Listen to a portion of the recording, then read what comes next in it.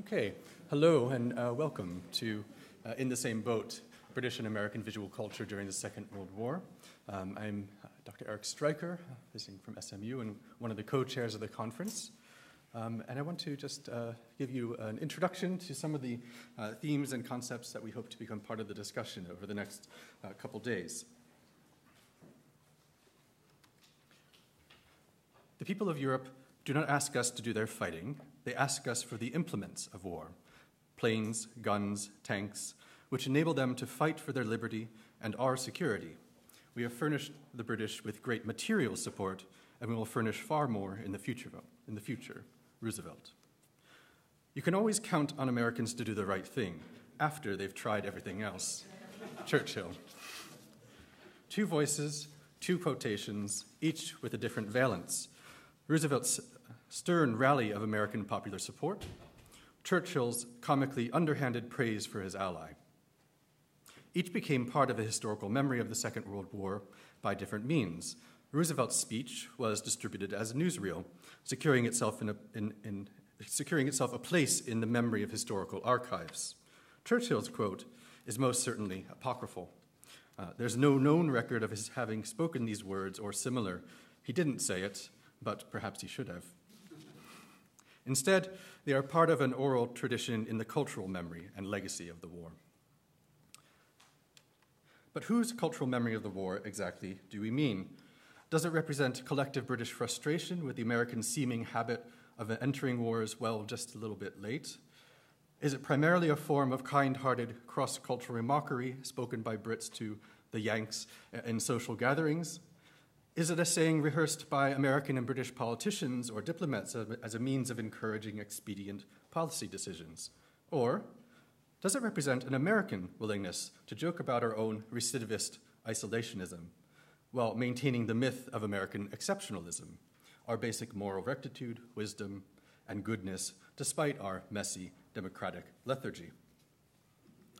In fact, at least in recent decades, this last possibility seems to be the most likely.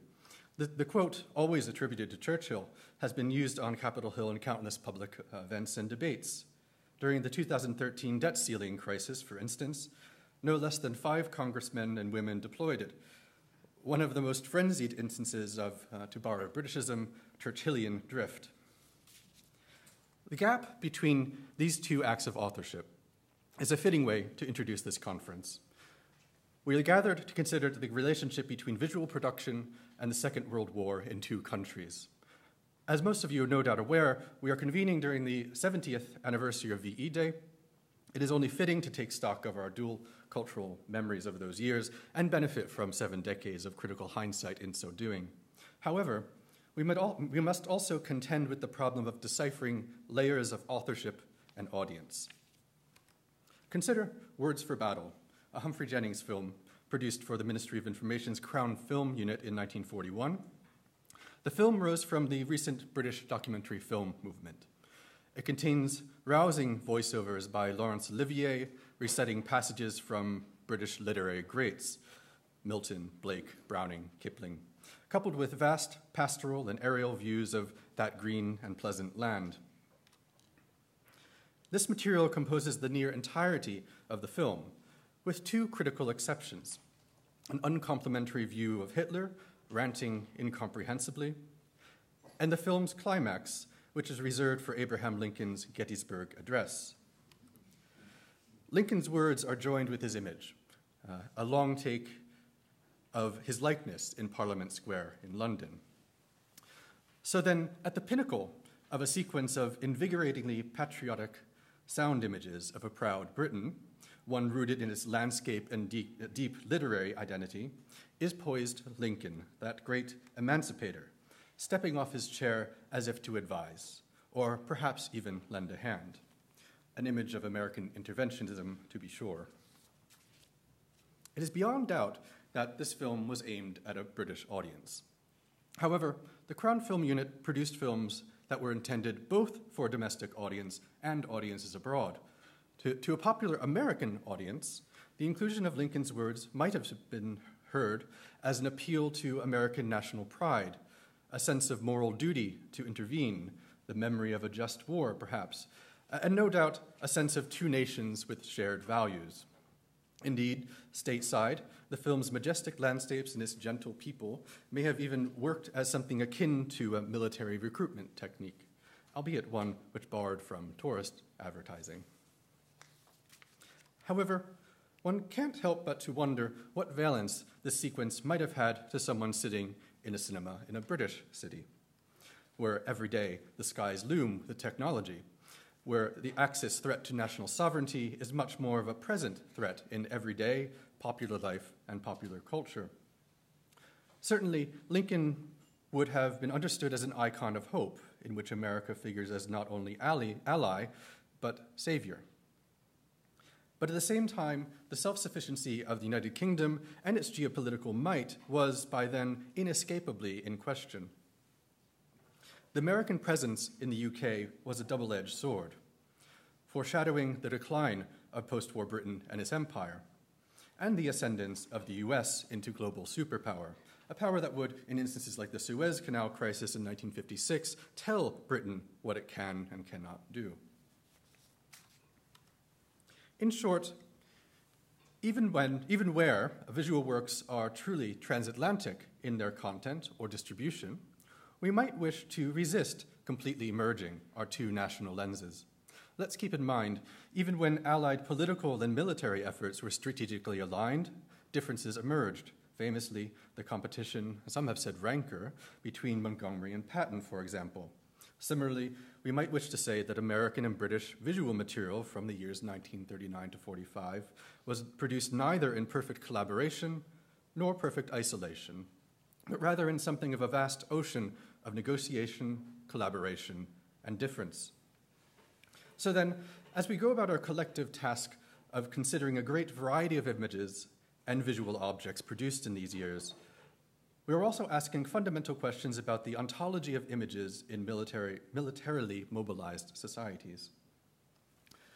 Such works are often, though not always, made with the dual imperatives of topicality and mass communication. We must address how do images speak about the war. Here, the Ministry of Information seeking to recruit the empire behind it relies on physiognomic typologies set into a racial hierarchy, for example. Also, who is doing the speaking? Is it the photographer, artist, graphic designer, the publication, the commissioning body? And here, again, the Ministry of Information speaking to the British public through an invented Nazi alternate persona. To whom are they speaking? American audience, British audience, or both? But also possibly an Axis power in the case of Allied propaganda, misinformation campaigns, and psychological warfare campaigns such as drops of Allied periodicals, including American comic books over Germany and elsewhere. We must also ask ourselves, how well are visual messages heard across an ocean of difference, between dialects, across different media, and within divergent visual practices? For instance, when we turn to art objects, specifically painting and sculpture, we are presented with possible failures of the ideological lens, which cannot quite rein in, perhaps we might say, modernist abstraction.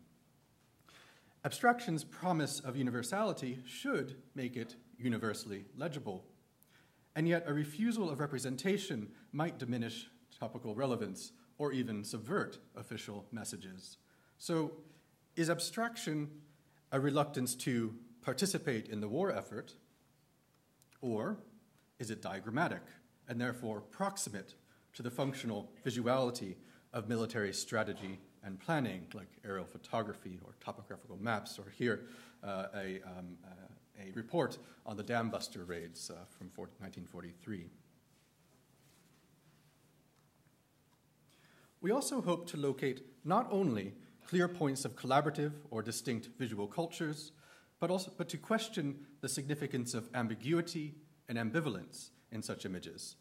Indeed, that familiar phrase, the fog of war, is an apt metaphor for the visual landscape we are navigating, where the ideological lens of propaganda seeks clear messages, clear meanings, and is planned strategically before being, if you will, deployed to armies of photographers, filmmakers, artists, exhibition venues. The view on the ground is quite different.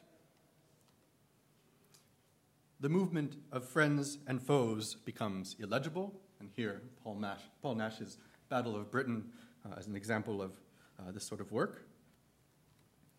The strategist's bird's eye view loses its practical value. Here, Motherwell's view from a high tower uses, amongst other things, military maps as part of a collage. Trickery sends false messages. Here, from the Operation Bodyguard campaigns, sort of fields of false planes meant to deceive, where the view from the air is quite different. It's a false view from the view on the ground, the sort of true view. The subject position of the image maker intervenes. Here, Lee Miller is a good example of this. Her personal narrative is quite interesting, as well as the sort of localization of surrealist tropes into the real. The encounter with the other disrupts. Here on the left, from Time magazine, The Three Good Hates, an example of artists, one Japanese, one German, one Italian, being invited to caricature the Axis leaders, but also artists who were later classified as enemy aliens, irony in that story there. Or on the right, the sort of humanistic, potentially humanistic photograph of a young German soldier outside the Battle of the Bulge. Blackouts obscure visible identities, and here I'm using slightly cheating use from 1946, but nonetheless an example of a Bill Brandt photograph in which both fog, ambiguity, darkness, we could say kind of chiaroscuro and silhouette figures seem to belie the sort of signification of direct identities. So perhaps the visual, more than language, is especially open to misinterpretation, vagary, duplicity, ambivalence, fog. And this is the unifying character of the visual culture of the Anglophone allies. To borrow terms from Roland Barthes' Rhetoric of the Image, war imagery seems to so often want and find anchors and relays. But the nature of war produces environments where visibility and legibility are stretched to a breaking point. And it's just interesting in examples like these, this from the convoys to Malta, that there's so much of an anchor in text to signify the meaning of an image, to signify what the content is. This brings us to the conference's primary questions. First, can we locate and define an origin of what would later come to be called the special relationship between Britain and America in the visuality of the war? Do natural allies produce naturally similar visual culture during a crisis? And if there are marked differences between them, what brings those differences about? Secondly, can we formulate a model for understanding how the visual cultures of war relate to, reflect on, wrestle with, represent, or resonate with the actualities of war in this age of total war? Here we must address the real. Is the representation of real events, real conditions, real needs, an inescapable political dictum for image producers? And who gets to determine the reality represented? Third, how, indeed how much, do we distinguish visual media from each other in the degree to which they can be mobilized for the war effort? Does the very fact of mobilizing artists in all media towards the war effort extinguish the relevance of medium specificity? And finally, how can we account for the role of institutions, governmental organs, artistic communities, institutional networks, periodical publications, in not only shaping wartime visual production according to the needs of the war effort, but also in providing alternative discursive spaces of expression? A ration of food for thought as we venture forward. At this juncture, I will hand over to Tatsiana, one of the co-chairs for the conference, who will speak to you about the conference's backstory and logistics. Welcome.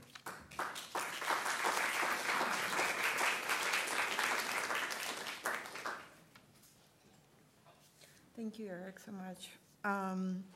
So the idea for this conference was motivated by the desire to revisit the early 1940s and to give texture to the period and individual artworks created at the time, primarily by initiating conversations across geographic and methodological divides within the World War II scholarship. Although World War II has long been a neglected subject in the historiography of both American and British art, with a few notable exceptions, including the scholarship by our two keynotes for the conference, there has recently been a resurgence of interest in this period. This past February, a CEA panel entitled New Genealogies of American Modernism at Mid-Century, which was chaired by Angela Miller and Jody Patterson, provided a much-needed forum for reconsidering of the reflexive divide between pre- and post-World War II culture in the United States. Similarly, the upcoming panel entitled On the Visual Front, Revising World War II and American Art, chaired by John Ott and Melissa Wren, that will take place during the 2016 CEA conference. It will certainly provide another important intervention into the study of the period in the context of American visual culture.